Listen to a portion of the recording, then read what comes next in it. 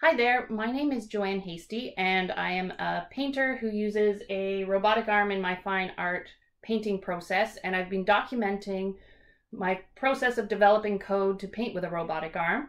And this morning I was preparing surfaces to be painted as well as varnishing some paintings, and I thought I would create a video of the products that I use and how I use them. And around me I have 1, 2, 3, 4, 5, 6, 7, 8, 9, 10 paintings that I was working on varnish, and then 1, 2, 3, 4, 5, 6, 7 panels that I was preparing to be painted. Because I was doing all of this, I thought I'd share with you some of my processes.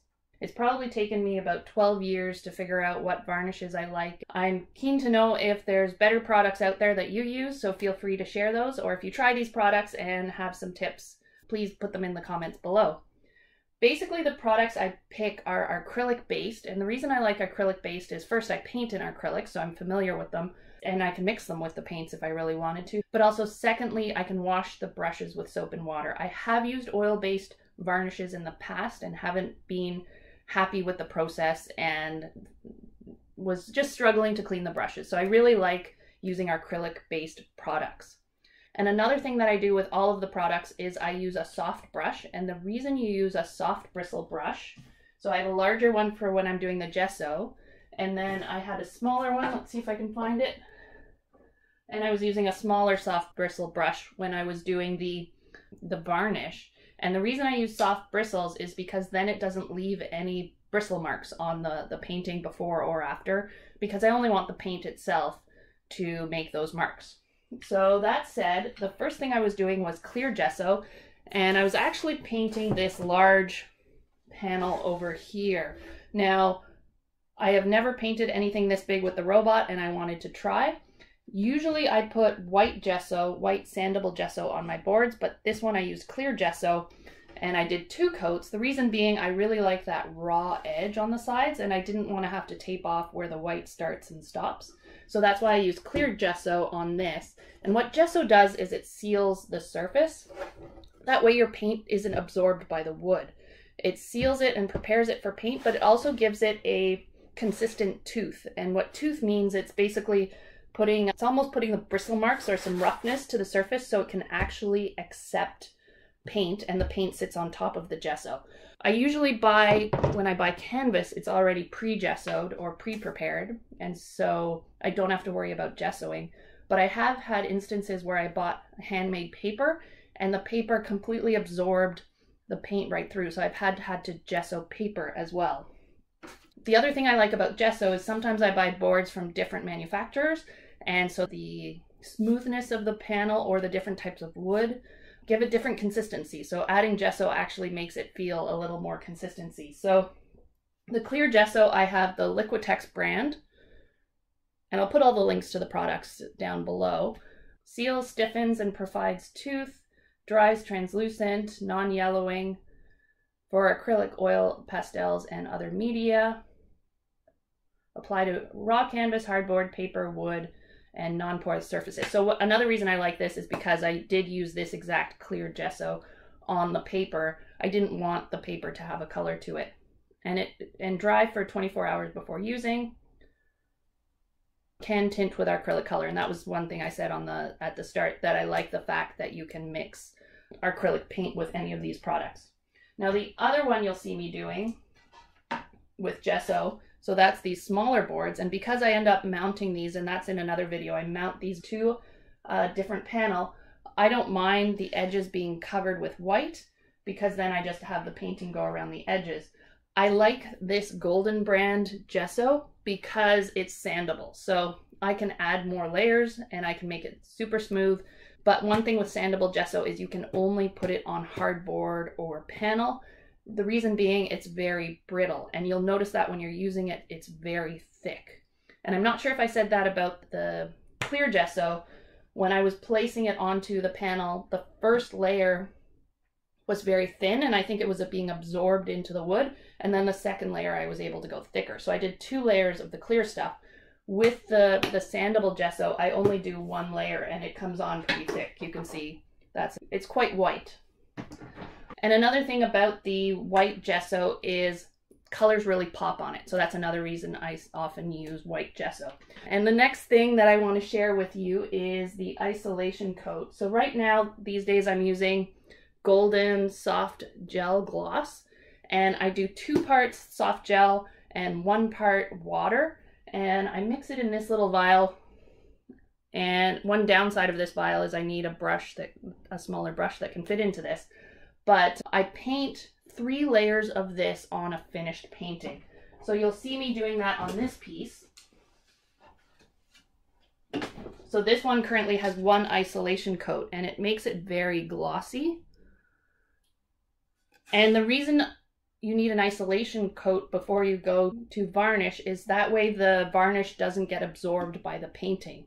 And I do 3 coats because in the past I have done 2 coats and I missed a spot, and because I use matte varnish, which we'll talk about a bit later, the matte varnish got absorbed into the painting and left white streaks.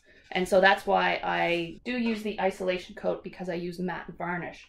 On the matte varnish it says that you could also do a gloss varnish coat, but I just use the isolation coat because I can also use the soft gel in other applications.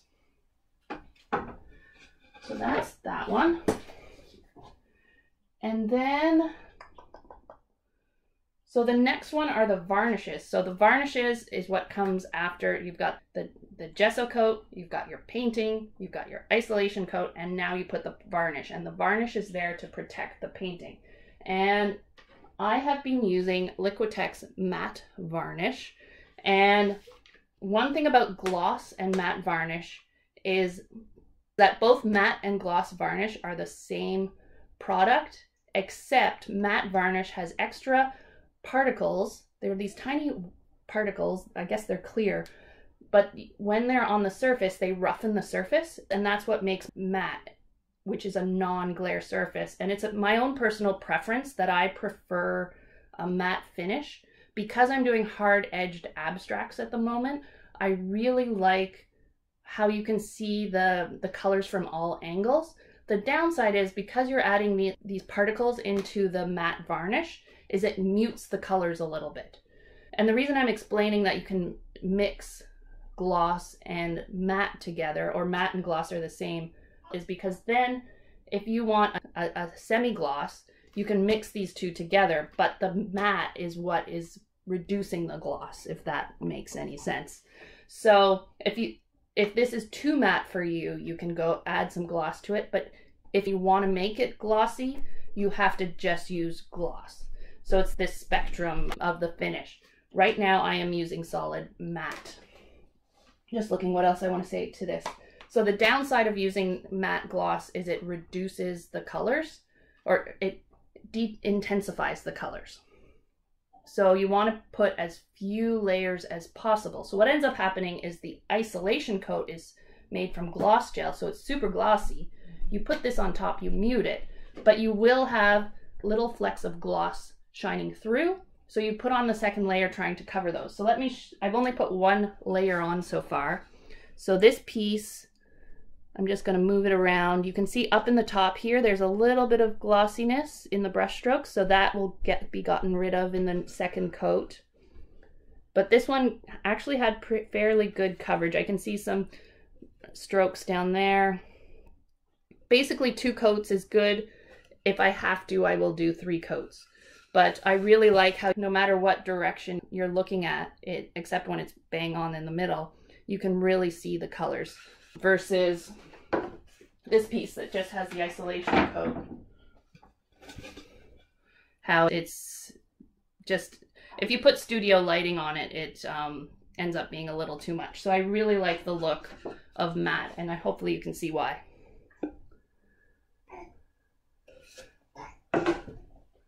That's just Walter in the background. I will go help him momentarily, but what else did I have to say about this? Oh, in all of these coats, so isolation coat as well as varnishes, you want to make sure that you shake it so it's mixed, especially when it's matte varnish, because you want those particles to be consistently through, but you don't want to create bubbles. So try swirling. I often have it sitting upside down for a little while, but you don't want to create bubbles. The other thing I've noticed that's a little bit stressful is when I'm doing isolation coat or the matte varnish is sometimes I'll see cloudy areas, and the trick is to let them dry completely. Do not go back with your brush, because that's when you'll create brush marks or it'll end up staying cloudy because you're pushing through it.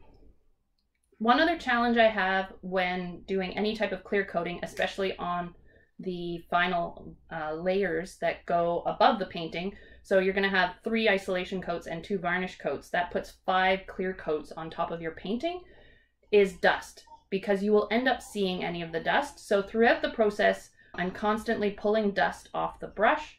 I am wiping the surface of the painting with my hand. I don't use a towel because I don't want any extra lint going. I have tried many processes in the past. I've tried vacuuming the room before I do this, but the best thing that works for me is wiping the surface with my fingers. I'm comfortable doing that because I paint in acrylics, and acrylics create quite a stiff surface, so I'm not worried about damaging anything. I could see that some paintings would have delicate features that you can't just brush with your hand. And then because I use a soft brush, I can pull any pieces of dust off, and I can push pieces of dust off with the brush and then wipe off the brush with my hand. So I know a lot of you might ask, why don't I do the varnish coats with the robot? It's because it's such a delicate process, because I'm trying to reduce the dust in those layers, and hopefully it ends up working. So that's pretty much everything, and I can hear Walter wanting my help, part of trying to have a fine art painting practice and being a mother. In a video I'll be doing shortly, I will be trying to see if the robotic arm can do a 20 by 24, so I'm pretty excited about that video. Last night I was checking if it can actually reach that far. So I'm excited about that project. So if you're interested in following along with my work, hit subscribe, hit like, I really appreciate it. And thank you so much for watching. See you next time. Bye.